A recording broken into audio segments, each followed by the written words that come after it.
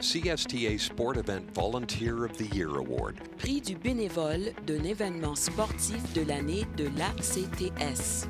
Presented by Présenté par CBC Sports.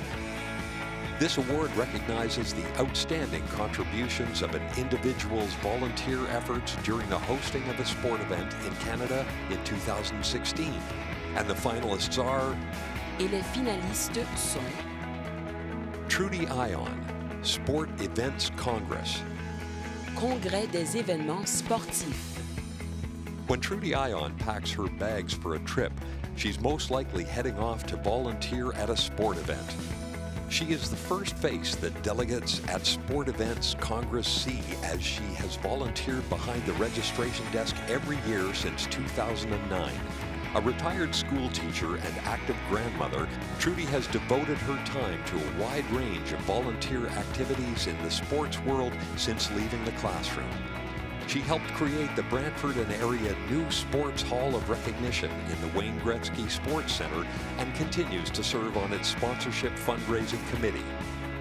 Bill MacMackin, East Coast Games, Athletics New Brunswick, St. John Track Club. Jeux de la Côte Est. Athlétisme Nouveau-Brunswick, St. John Track Club.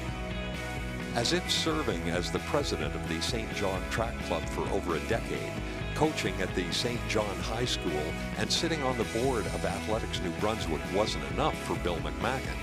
He managed to take the East Coast Games from an idea to reality.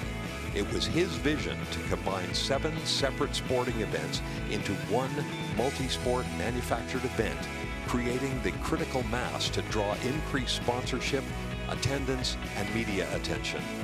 3 years later, the East Coast Games, under Bill's guidance and leadership, brought together 2,200 athletes, 1,500 parents, and resulted in $800,000 in economic activity.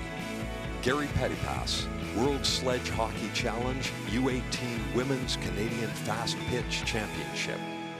Défi mondial de hockey sur luge. Championnat canadien féminin de balle rapide U18. When Charlottetown's Gary Petitpas volunteers for an event, no detail is overlooked. Whether it's greeting people as they arrive, loading gear, picking up supplies, or giving a visitor a tour of the city, Gary puts his heart and soul into every event that comes to Charlottetown.